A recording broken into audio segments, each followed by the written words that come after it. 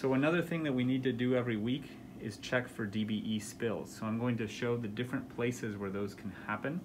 The first is the gray stage plate, so I like to remove this and then look around all here as well as in here to see if there are any obvious signs of dibenzyl ether.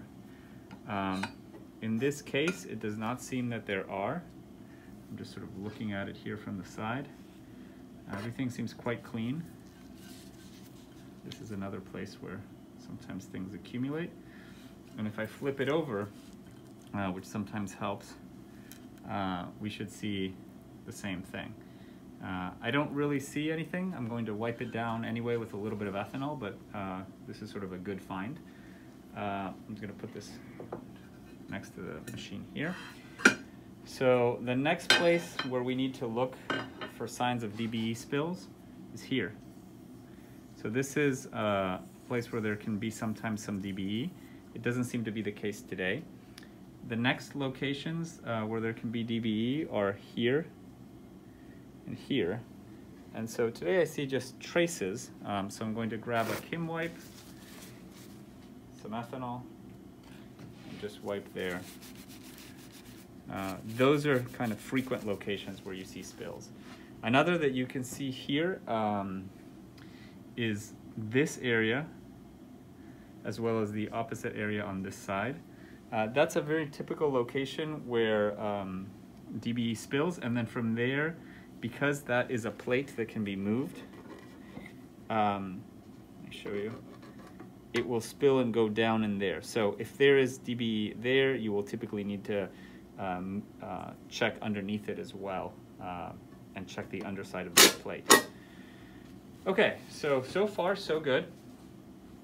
When I open this, I want to make sure that this looks reasonably clean, which it does. There's only sort of traces of DBE a little bit on the sides, which is typical.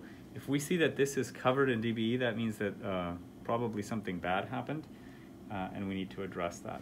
So I'm going to take this, I'm going to put it in the hood. The users always should do this with an absorbent piece of paper. We don't need to if we're very, very careful. So another typical place where there can be spills is around the edges here on the cuvette itself.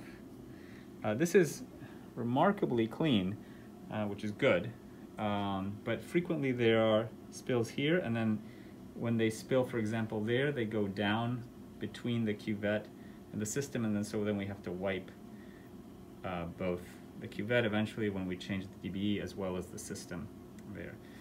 So this is actually looking remarkably good. The final place that we need to check is under the cuvette, and so for that we need to remove the cuvette. And so whenever you're manipulating the cuvette, this is really the step where there's the highest level of risk.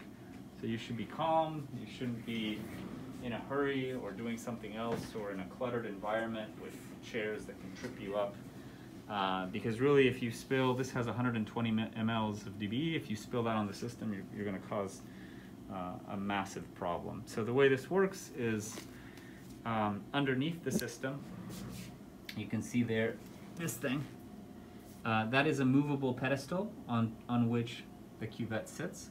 And so if we push up on that, the cuvette will go up, and then we can grab it from the top. So I'll show you what that looks like. The angle is such that I don't think you can see me putting my hand underneath. Maybe from here. Okay, let's see. I need to put on my gloves again. All right, so my dominant hand is my right hand, so I usually push the cuvette up from the bottom from that pedestal with my left. And I usually do this standing up. So I lift it and then I grab it. And so one thing that's useful to note here, you can see here, that is a spill, okay? Now I'm gonna go and take the cuvette very gently